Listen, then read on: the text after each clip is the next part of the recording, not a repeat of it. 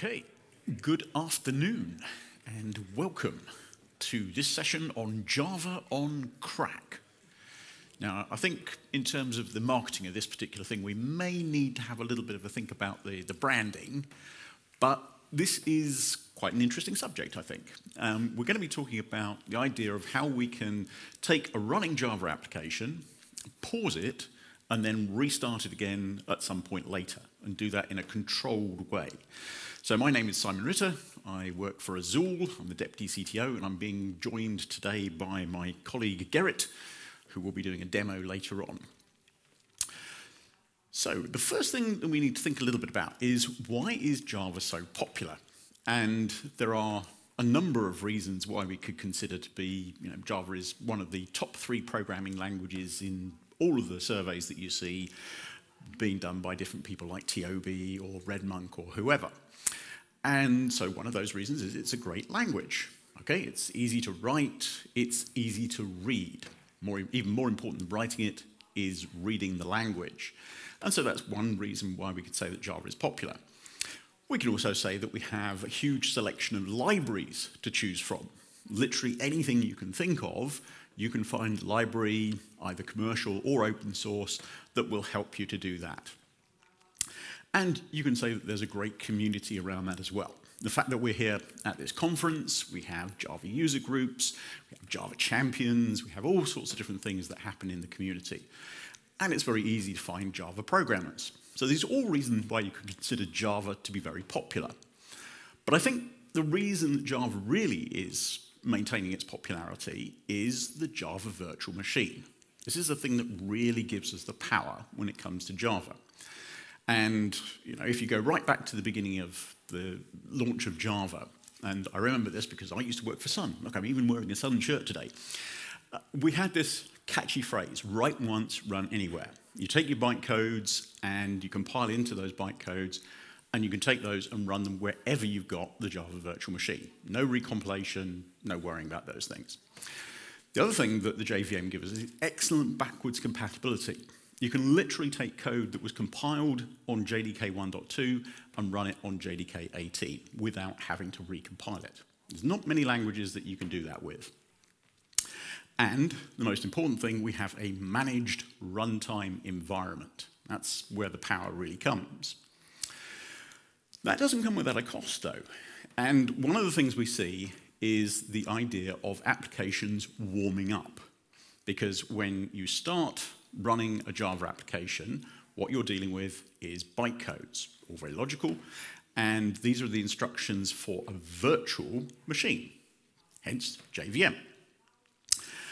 Now, the way that works is that initially we take those bytecodes and we interpret them, meaning that we take each bytecode and we convert it into the necessary system calls or native instructions for whichever platform we're running on. But the problem is that there's no optimization of that. We literally take each instruction, convert it as we need it, and if you look at the details of this, the only optimization is sometimes you'll find that 2 bytecodes get coalesced into one set of instructions, but that really is the only optimization that happens there. So this is very inefficient and it's very slow. So what we now do, since JDK 1.2, is we look for sections of code, methods, which get executed frequently. We do that simply by counting how many times you call different methods. And we identify those as being hotspots, hence the name of the JVM. When we find a hotspot, a method that we use frequently, we pass it to the just-in-time compiler. The just-in-time compiler then turns that into the native instructions for that particular platform, and we don't have to interpret each bytecode time and time again. And if you look at the details of how hotspot works, you'll find that there are 2 JIT compilers. There's C1 and C2. C1 is a compiler that compiles very quickly to give you that code so that you can run it straight away. But it doesn't optimize particularly. What we then do is we follow that method, we profile it, we see how it's being used, and then when it gets to another threshold, in terms of the number of times it's called, we pass it to the C2 JIT compiler, and we recompile it, but this time we spend a lot more effort in optimizing the code so that we can get even better performance out of that. This is good. But there is a problem. Each time we start the application, we go through the same process again every time. So we have to look for those hot methods, we then have to compile them with C1, we have to profile them, then we have to recompile them with C2, and so on. Start the application again, you do the same thing again. Very inefficient in that respect. And if we look at a graph of performance of the JVM, so this is how our application code is running in terms of overall performance, this is the type of thing we're going to see. We start off very slowly, interpretive mode, we gradually compile methods with C1, we compile methods with C2, and then we get to our steady state of maximum level of performance for this application. And we know that the time it takes to get to that level is called the warmup. Now, if we look at that in terms of running the same application, as I said, what we suffer from is no ability to remember what's happened in the past. You run the application, it goes through this process. You run it a second time, it goes through the same process. You run it a third time, it goes through the same process. Very inefficient. There must be a better way of doing this.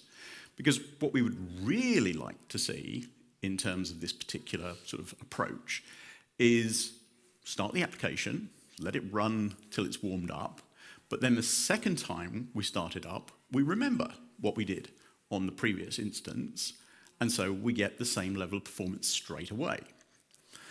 Then, if we start it up again, we get the same level of performance. Wouldn't that be a much better way of doing it? If we haven't changed the code, if we haven't changed the way the application is being used, then this would be an ideal situation for our performance. Well, there are a couple of ideas that people have had about how we can improve things. And the first of those is AppCDS, Application Class Data Sharing. When you start up your application, there is a main entry point, a class that you need to load to run your application. And that will then load a sequence of other classes. Now, from the point of the JVM, that will go through the process of loading classes and optionally initializing those classes. You don't have to initialize all the classes you load. But what it will do is it will load the classes, it will create internal data structures that represent what that class is, the code, the state, the variables, and so on, and store those within the JVM. Now, what we can do with application class data sharing is to say, right, we've loaded all those classes, we've initialized those classes, why not just make a copy of the internal data structures that are being used there, write it out to a file. When we start the application again, we can then simply map that back in to the JVM and say, right, we've got all the information that we have for those classes straight away. We eliminate the overhead of doing the loading, we eliminate the overhead of doing the class initialization. Those structures are ready to go straight away. So this certainly improves startup time, as in reduces the amount of time it takes to get your application up and running. A bit, but it's certainly not the answer to all of the problems that we've got. It'll make a little bit of a difference, but not a huge amount. The next thing that we can talk about is the idea of ahead-of-time compilation. Now, if you think about traditional languages, C, C++, what we do there is rather than compiling them into bytecodes, we compile them into instructions for a particular platform. So we take our C application, we compile it for Windows running on Intel, we compile it for Linux running on ARM. But the instruction set is fixed for that particular architecture. So this is static compilation, very traditional approach to creating executables. The advantage of this is that we don't have the problem of having to interpret bytecodes. So we're immediately getting much faster performance because we're immediately executing native instructions.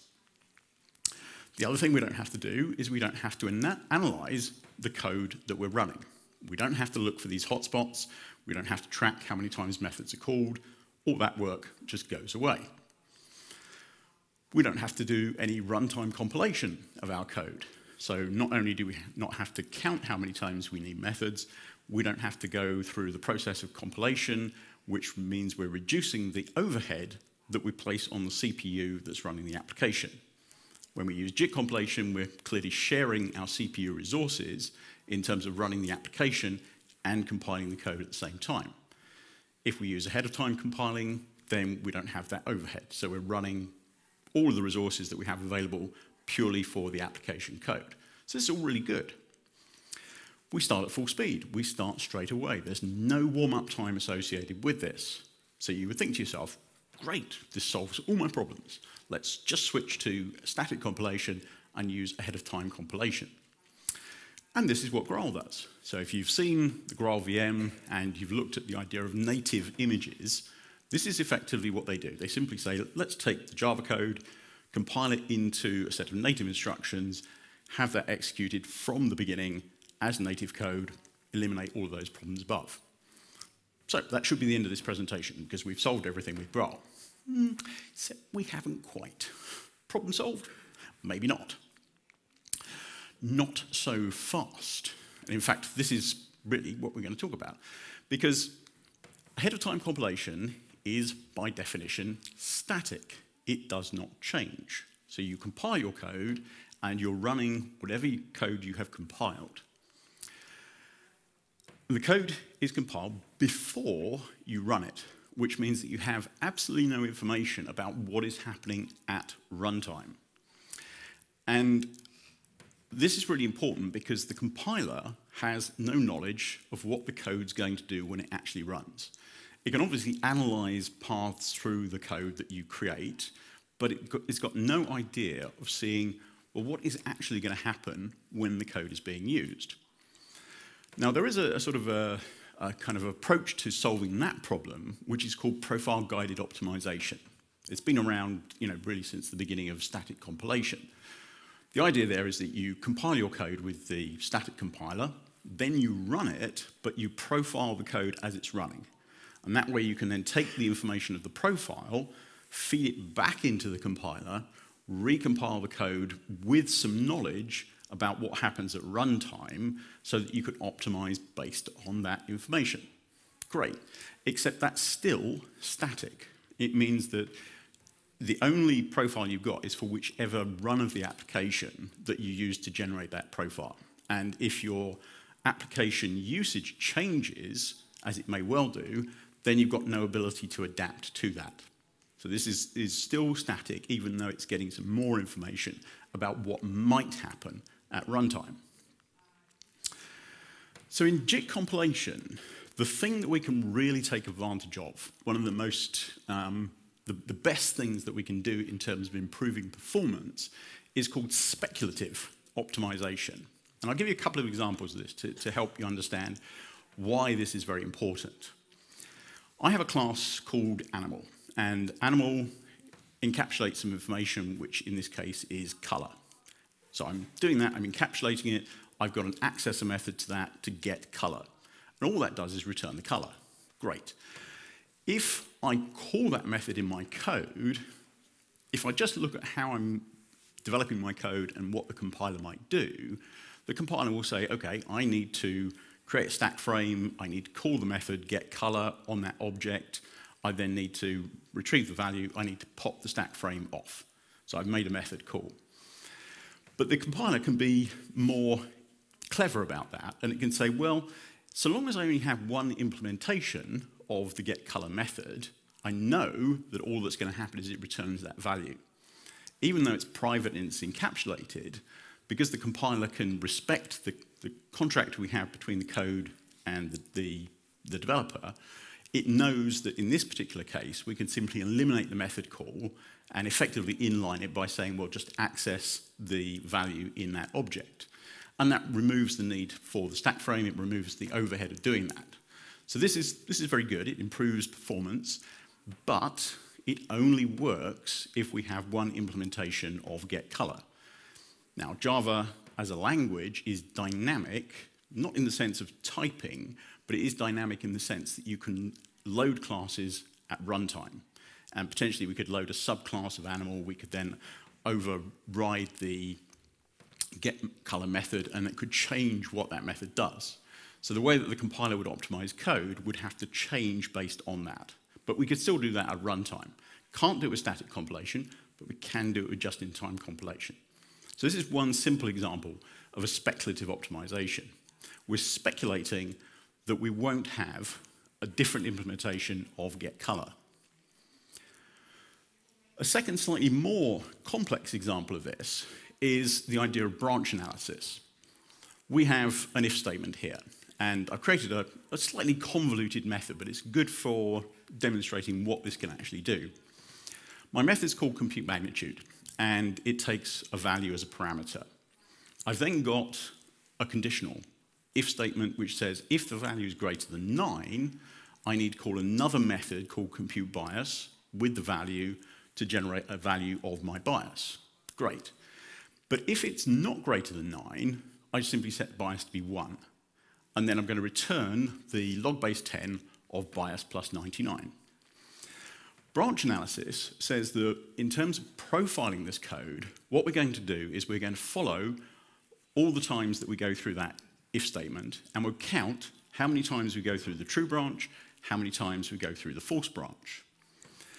If, when we come to do JIT compilation on this, we look at the counters on that, and we say, we have never gone through the true branch of that if statement, then we could optimize based on the speculation that that will continue to be true in the future. So let's assume that because we haven't gone through the true branch in the past, we're not going to go through the true branch in the future. What the compiler can then do is be quite clever about this. It can say, okay, if the value is greater than 9, we still need to deal with that situation. At some point, we may get to a value greater than 9. If we do, we fall into an uncommon trap. An uncommon trap simply says, okay, we compiled based on this speculation. That speculation is actually false, so we have to throw away the code and recompile it. That's called a de-optimization, and it's really bad in terms of performance, because you've compiled your code, thrown it away, and then having to recompile it again. But so long as our speculation holds true, we can optimize that by saying, well, if we know that the bias is always going to be 1 plus 99 is 100, log base 10 of 100 is 2. So let's just eliminate all of that code and return 2. Great, so it avoids a lot of overhead. As I said, it's a slightly contrived example, but it does demonstrate how this kind of thing can greatly improve the code that you're generating. So speculative optimizations are very, very important. In fact, what we've done at Azul in terms of looking at the way the JIT compiler works is, in terms of the measurements we've made, over 50% of the performance gains we get from JIT are purely down to speculative optimizations. But they only work so long as you can de-optimize if your speculations turn out to be false. If you start using this in a static compiler and you say, okay, let's compile based on this way of doing things, you end up with situations that you simply can't handle. So it only really works if you've got the idea of a JIT compiler. De-optimizations, as I said, very bad for performance because you've already completed the compilation, you're then having to throw away that work, it's redundant, then you have to recompile it, so you're doing twice the amount of work that you were before. You also then have to fall back to a situation where you're either using interpreted mode or you go back to C1 compiled code if you've still got that cached. So if we look at the sort of advantages and disadvantages of AOT versus JIT. AOT, okay, class loading prevents method inlining, that's a disadvantage. You've got no runtime bytecode generation. Some applications actually do this, they generate bytecodes as they're running. Reflection becomes very complicated. If you've tried doing reflection with Graal native images, you know that you basically have to declare all of the things you want to have reflection on ahead of time, and that makes life much more complicated as well. You can't use speculative optimization, and so the overall performance is typically going to be lower. On the JIT side of things, you can use aggressive method inlining, because we know exactly which class is loaded at runtime, which class is loaded when we're doing the JIT compilation. We can use runtime bytecode generation because we're interpreting bytecode, so that will work quite happily. Reflection is relatively simple because we have the ability to reflect on objects as we're using them. We can use speculative optimizations, and so the overall performance is typically going to be higher. On the downside, or the upside of AOT, obviously you get the full speed at start, and you don't have the overhead on the CPU to do the compilation. Versus on JIT, you still require that warm-up time, and you do have the CPU overhead to do your compilation. So, if we look at the differences between ahead-of-time compiled code and JIT compiled code, using our simplified graph here, the optimum level of performance we're going to get with JIT compiled code is this level here. Compare that with AOT compiled code, natively compiled static code, it's going to be at a lower level. You won't be able to get the same number of advantages in terms of those speculative optimizations. Even if you feed in profile-guided optimization to try and generate a better result, what you're going to see is something like this. It'll raise it, but it won't be as high as you will get with JIT compilation. JIT compilation is always going to give you a better overall performance level than you'll get with static compilation. So what about a different approach to solving the whole problem? And this is where this idea of CRaC comes in. If you look at Linux, there is a set of technologies that have been developed, which is called coordinated resume in user space. And in terms of trying to pronounce that as a single word, you come up with CRaC. It's not a particularly nice word, but it's CRaC. And it's a Linux project, the idea being that you can freeze a running application. If you think about it, it sort of makes sense because at any point when you're running an application, you will have a program counter, which points to the execution of the instruction which is being executed at that point in time. And you will have a set of registers, you will have a stack which has information in it, you will have other areas of memory that are being used. So there is a finite set of state which is associated with a running application. And at any point you could take that state, make a copy of it, and then at some point later you could simply say, okay, well let's start from where the program counter is, have everything restored to where it is. It's essentially the same as swapping out a process and swapping in a process. That's basically the same idea. So we could create a snapshot of a running application, and then we could restart it at some point later.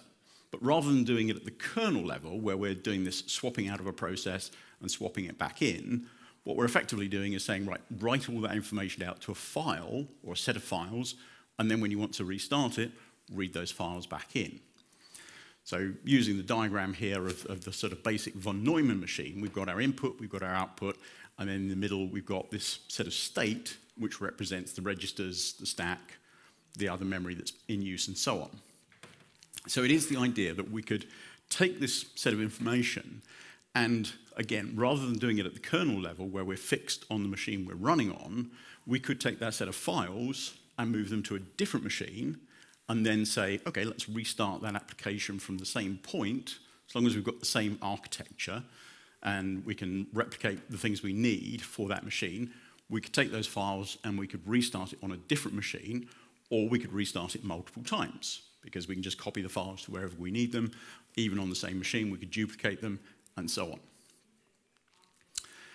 So if you look at the details of CRaC, what you'll find is that most of it, as you would expect, is implemented in user space. Coordinated resume in user space kind of gives it away. But there are a few things that are needed at the kernel level to do this. Those have been in the kernel since 3.11, so they've been around for quite a long time. The main goal behind this project was to allow containers to be moved around. So you could take the state of a running application and then move it containers for microservices and have that done in a much easier way. And it does support quite an extensive set of features in terms of the things that you can actually maintain the state of.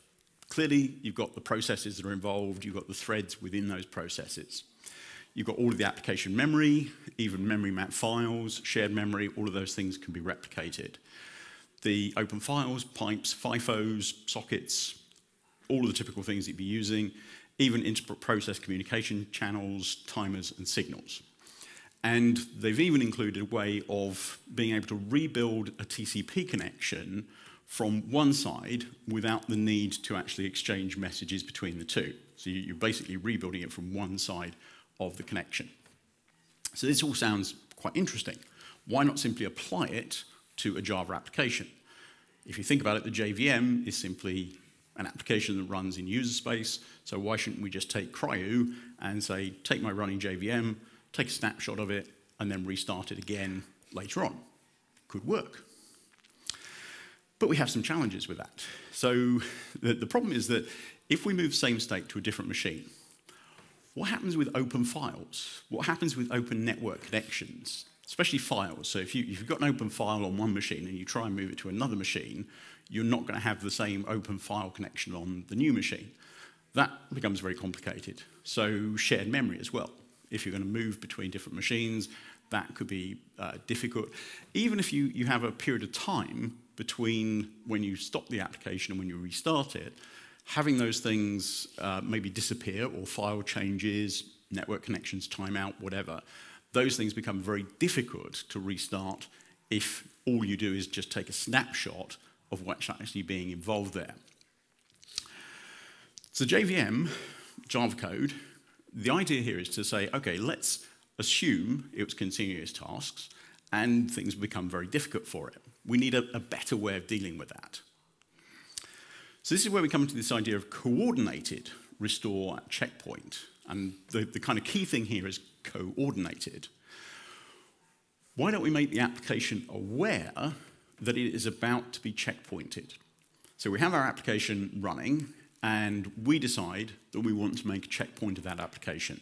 We can either do it externally by sending a signal to the JVM to say, I want a snapshot of this machine. Or we could do it programmatically within our own code and say, I want to take a snapshot at this point. When we know that we're going to be snapshotted, then we're aware of that, and we can call methods to tidy up. We can make sure that if we've got open files, we actually close those before we take the snapshot. If we've got open network connections, we can close those. We can do various things to tidy up what we're doing in such a way that we can let that application sort of pause, so we'll put it into hibernation mode. Then when we start it up again, we're aware that we're being started up. So from the application's point of view, it sees a signal to say, we're about to be snapshotted, and then the very next thing it will see, even though it could be a period of time between that, is a signal to say, you have just been woken up. At which point, the application could go, right, so I did a shutdown for the snapshot, I closed these files, I closed these network connections, I need to then open those files again. I need to open those network connections again, re-establish those things. And it can do it in a way which means that you can do things like checking the the SHA code on a file just to see if it's changed. You can deal with re-establishing a network connection in a controlled way, all of those sorts of things. But then the application can continue running from that point, knowing that it's re-established all the things it needs to do that safely. So what we do with CRaC is we allow you to do that, but we also enforce some more restrictions on you, because to make it more safe in terms of what you're able to do. When you make a snapshot, if there are any open file descriptors, if there are any open sockets, network connections, we will not allow you to do a snapshot. So you do have to tidy up all of those things. So sockets, files have to be closed before you can do a snapshot. And so the checkpoint will be aborted if it finds any open connections. So the CRaC API is really quite straightforward. What we do is we implement the idea of an interface called a resource. And by doing it as an interface, it means that any class that you've got can implement this interface. We don't have to extend another class. We simply say, add this interface, implement that, and that has two methods associated with it: before checkpoint, after restore.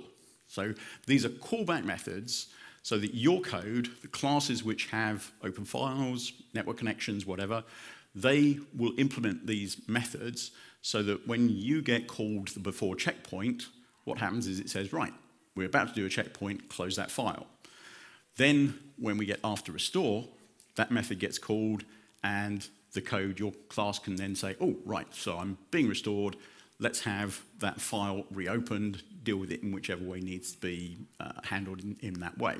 So very simple, two methods, all we need to do. Then in terms of actually using that, what we do is we say, okay, we've got resources, we implement that as an interface, then we have to register those resources so those callback methods can be used. To do that, we use a context. Context is simply an abstract class which we've implemented, and you can either implement it yourself if you really wanted to, or we have a core class which will provide you with the default context for your application. That way, all you need to do is when you create a class which implements the resource interface, you can then register it with the context, and that way the checkpoint restore system has a list of all classes which have are resources, and it can call the methods in the right sequence for that. So in terms of how we use that, we simply have core, get the global context. That gives us context. We can then call the register method with our resources, register them, and have them made available for this. So how we use that is, like I say, the context will maintain a list of resource objects.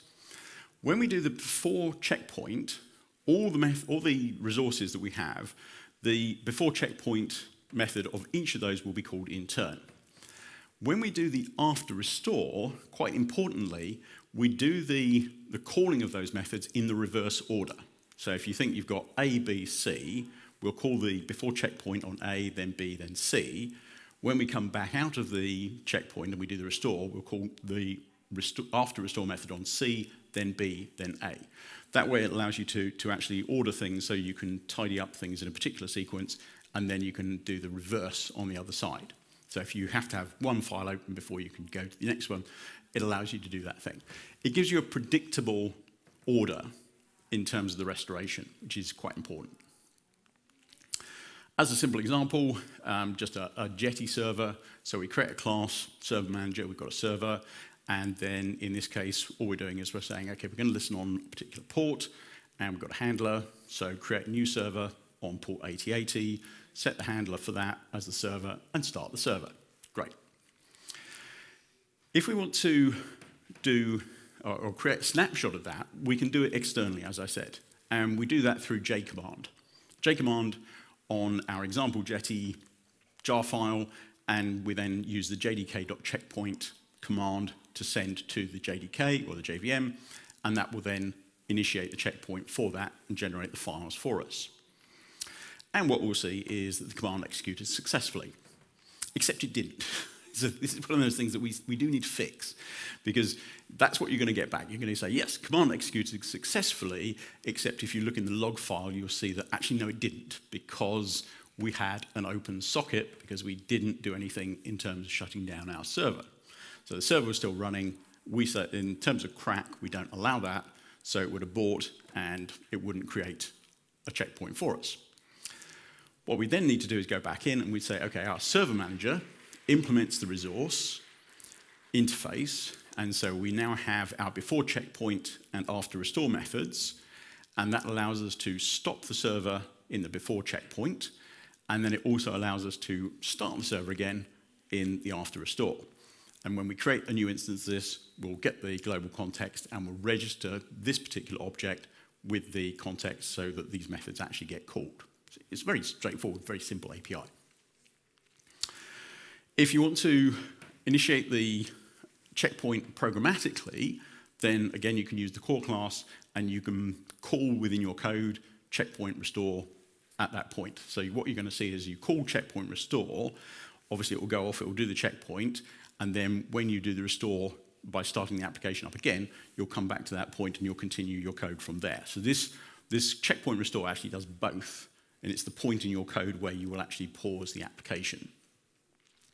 Can throw an exception. You can either get checkpoint exception if things are not shut down properly, or you get a restore exception if there's some issue with not being able to start up the restore properly. How good is it? Does it actually work? Well, what we've done is to create a proof of concept implementation of this, and Gerrit's going to show you this in a moment. But to give you some idea of the way this performs, what we did was we ran a number of different things, and we looked at, okay, run something on a machine and measure how much time it takes to get to the first operation. Spring Boot. Lots of people use Spring Boot. So we ran that, and on the machine that we ran it on, it took, let's call it 4 seconds to get to the first operation in terms of the Spring Boot thing. Using a checkpoint and then a restore, 38 milliseconds. So that's 2 orders of magnitude faster in terms of getting to the first operation. And remember that this also, if you've run it for long enough, it's warmed up, and so you don't have to go through that whole method analysis, you don't have to go through the whole compilation thing. You're already executing fully optimized code right from the very beginning. So you've suddenly got 38 milliseconds to get your application up and running versus 4 seconds. We did Micronaut, that was about a second it took to get to first execution, and again it was sort of 48, 46 milliseconds. Quarkus, which sells itself as Superfast startup, okay, that took less than a second startup, only 980 milliseconds. We can do it in 33 milliseconds. So really, really super fast startup. And then possibly not the best example, XML transform. That was, again, 4.5 seconds down to 53 milliseconds. So definitely 2 orders of magnitude better. The other thing is how long it takes to get results and the overhead of the compilation thing. So if you look at this graph, what we're seeing, the red graph is showing the OpenJDK and how long it takes to actually process the number of transactions. So we're not having that overhead in terms of the CPU load. When we use a checkpoint, we immediately go into fully optimized code. So we're right from the very beginning, we're optimizing and we're actually delivering on the performance we need. So we see a reduction in time to complete a certain number of transactions.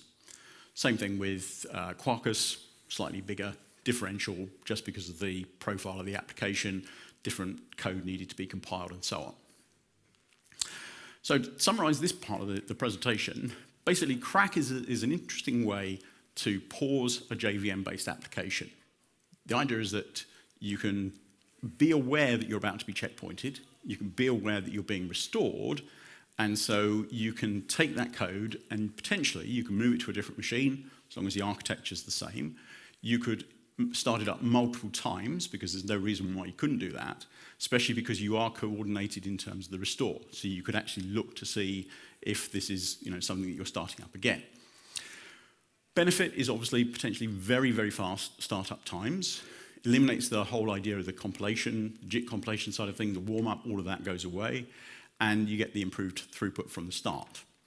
Now what we've done is create this as an OpenJDK project. So go to OpenJDK, and you'll see on the left-hand side there's a list of projects, one of which is CRaC. And there's a couple of links here. There's a wiki page that we've got, and there's also a GitHub repo that's got the code for this, plus the code for the benchmarks that we did, so you can set those up and you can run them yourself if you want to. So with that, I'm going to invite Gerrit to come up here, and we'll just switch over laptops. Can you, that'll fit, won't it? Yeah, there we go.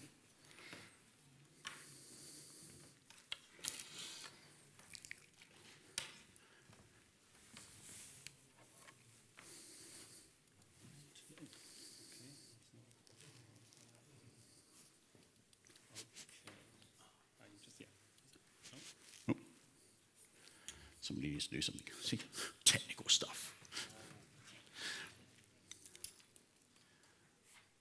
Oh, too technical. Yeah, third level support needs to be called.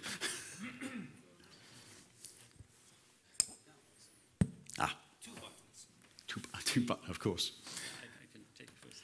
So yeah, I will just show you a little demo. It's pretty simple. Just let me explain it first. So you see 2 terminal windows here, and on the left side I just started. What I literally do is just call Java with some specific parameters to tell Java where to store the checkpointed files, and then I start the jar file. But I just put it in a shell script, and the checkpoint script does the J command thing. Right? So it's just easier to watch it. And what it does is I created a little program. I think you need to. Oh. It doesn't work. No, the font needs to be bigger. Oh, I can't on the virtual machine, sorry. Okay, here we go. So is it better? Yeah. Okay, so the code is as follows. So I have a scheduled task. Every 5 seconds, it calls a method, and in that method, it just runs 100,000 times through a loop and checks random numbers between 1 and 100,000 for prime. And every time it does the check, it first checks a cache. Is it in the cache? Then it takes it from the cache. And if not, it checks for prime and put it in the cache. So the result will be, if I start it, then you will see the first run takes a long time. The cache is empty, you have to fill it up, and the cache has a special feature, it forgets the numbers. After 60 seconds, it will just remove numbers from the cache. So this is, in principle, what I would like to demonstrate is the application warm-up time. So because usually you fill up caches and maps and all these kind of things, it takes some time, and this is the thing that we will see. So it will just print out something like numbers in the cache, and then how much time it took. And the time first will be around 30 seconds, and then we'll go down to 10 seconds, and then we will come into milliseconds. And at that point, I will create a checkpoint, and then we will restart from there, and then we can see the difference, okay? So let's start it, and like I said, you see the pit on the upper left, it's 66:59, and then now it's calculating, it's filling the cache. Like I said, it's 30 seconds.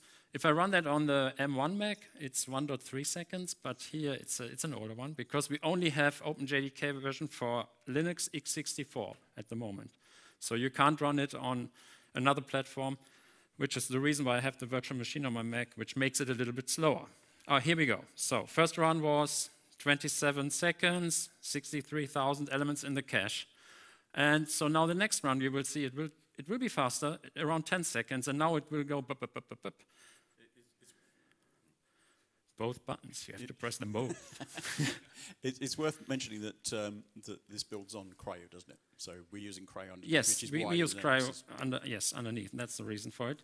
And you see already now it's calling every 5 milliseconds. Here at run number 12, it's a little bit slower, and now it will go down to around 40.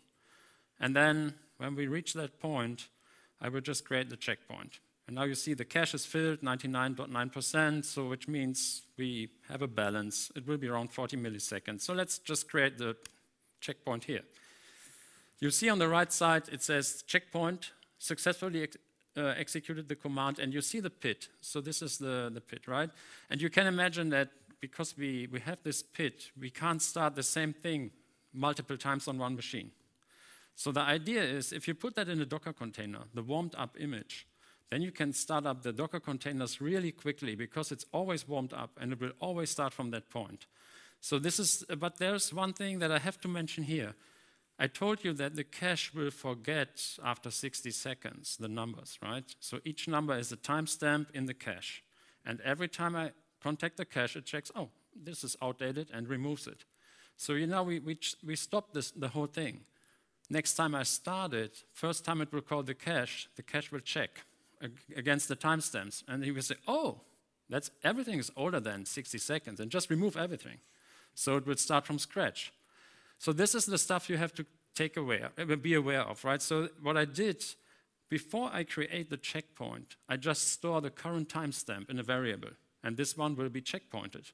Next time I start up, I just compare this timestamp when I saved it with the current timestamp and just add the delta to all values in the cache, and then it's up to date again.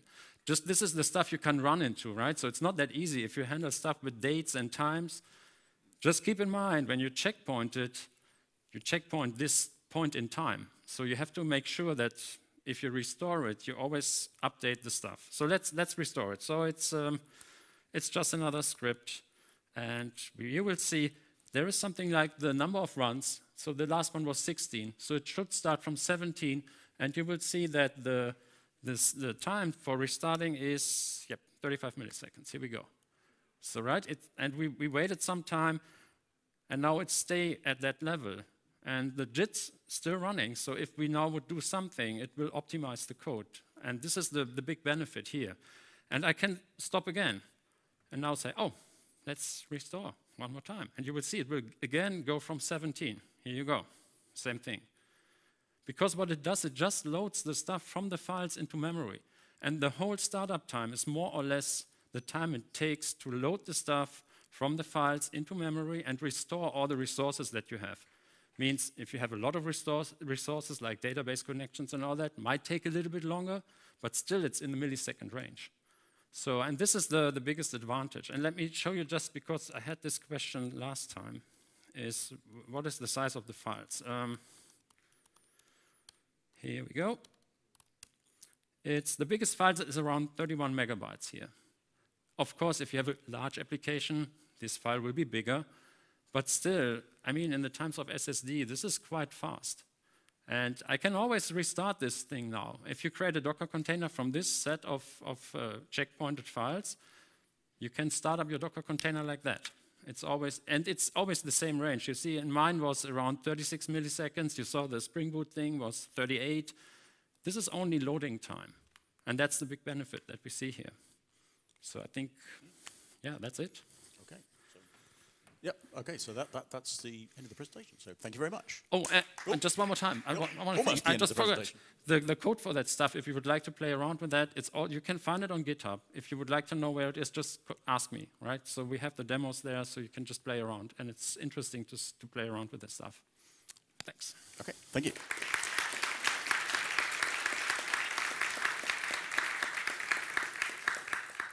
And we do have a few minutes for questions if anybody does have a question. How do you handle locks if you're checkpointing? Right, so how do we handle locks if we're checkpointing? Never tried. I think locks shouldn't be an issue because they're internal to the JVM. So it's part of the state of the JVM, in which case it's self-contained. So locks outside of the JVM, so if you're talking about like database locks or things like that, those would need to be handled in the checkpoint restore actions.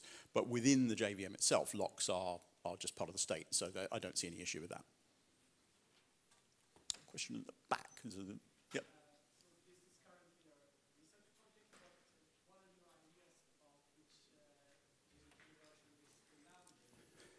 Yes. So the question is this just a research project? Do we have any ideas about what version of Java we could apply this to, and so on? It is very much still a research project.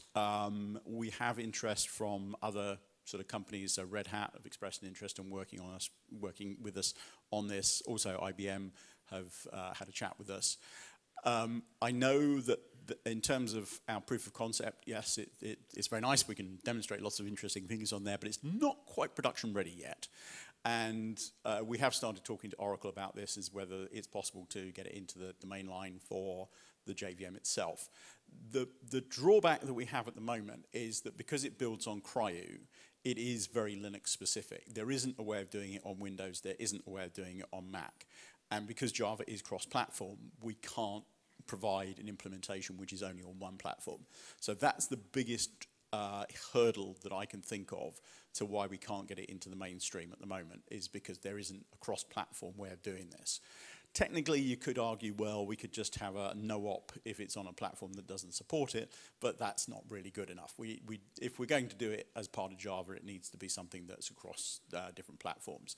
So that's really the biggest hurdle we have at the moment. What we might do as a company is we might do this as a sort of like our own thing that we can provide to people, and they can use it for their applications on Linux only. So that's unfortunately the best I can answer on that. And yeah.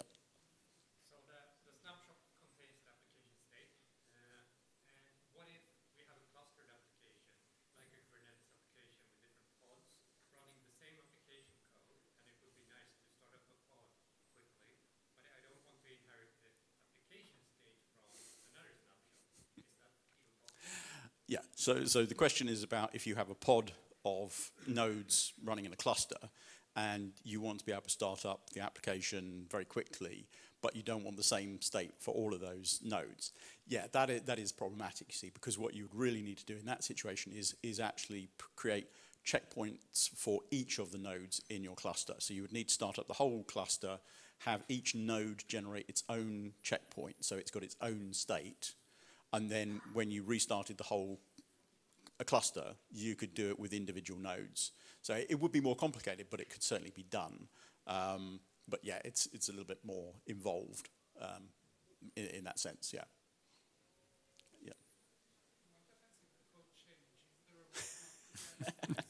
Yeah. So yes, okay, so the question is what happens if the code changes? totally invalidates the checkpoint, because it's the same. We can't have the ability to change code and then be able to use a checkpoint. It just doesn't work in that sense. It is tied very much to a fixed state in terms of the application. I get what you're saying with CI/CD. That's all. You know, we use that a lot, but this is designed for situations where you are going to use the same application multiple times without making changes to it. One more question, I think. Yeah. Well,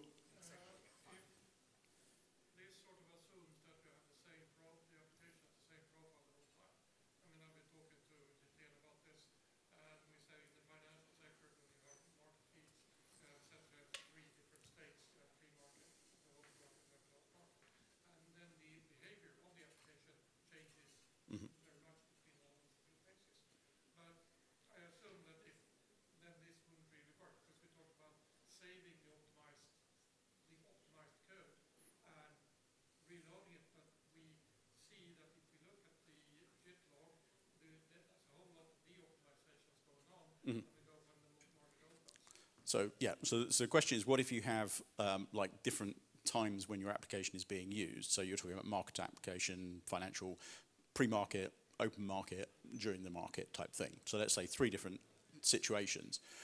What I would suggest at that point is to create 3 different snapshots. So you have a snapshot before the market, snapshot at open market, snapshot during market. And that way, if you need to restart or start up new instances, you pick which snapshot to use because it's optimized for that particular time of your application. So there are ways of working around it, but I get what you're saying as well. The nice thing about this, of course, is that if you were to start the snapshot pre-market, it will respond in exactly the same way of recompiling because it's just a running application. So again, there are sort of ways around that. And when you're restoring, when you're restoring, you can define where it should take the files from, right? So you can store them in different folders, and then if you restore the pre-market, you just point it to the folder, and then it restore that from this checkpoint. Could have it on one disk, but in different folders. So that's possible. Okay, and we have now run out of time. Okay. Okay, thank you very much.